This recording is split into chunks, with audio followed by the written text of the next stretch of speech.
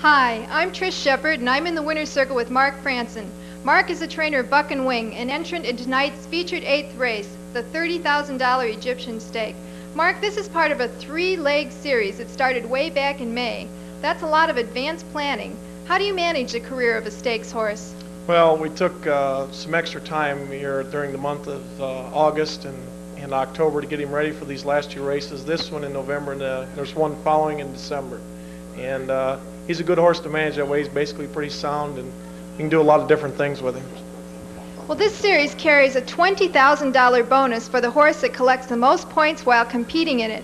Now, Buck and Wing won that first leg easily, got his 50 points, and is the only one to return to tonight's round. How does tonight's field stack up with the one you were in back in May?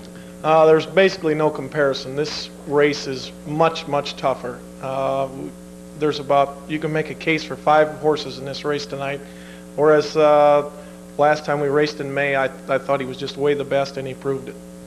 Well, last week you raced him in the free-for-all, and coming into that race, he'd been off for nearly a month. How does a layoff affect the performance of a racehorse his first start back? Well, a lot of them, it affects horses different ways. This horse, it usually doesn't bother, but a tightener does him a lot of good, and he should be good tonight. Well, Mark, I know you yourself have a driver's license, yet you usually choose to employ catch drivers, Walt Paisley in particular. Assuming that you know your horse the best, why don't you drive? I'm too big, and I'm not as good as those guys that drive. Well, we wish you and Buck and Wing the best of luck tonight, and thank you for joining us in the winner's circle. Thank you, Trish.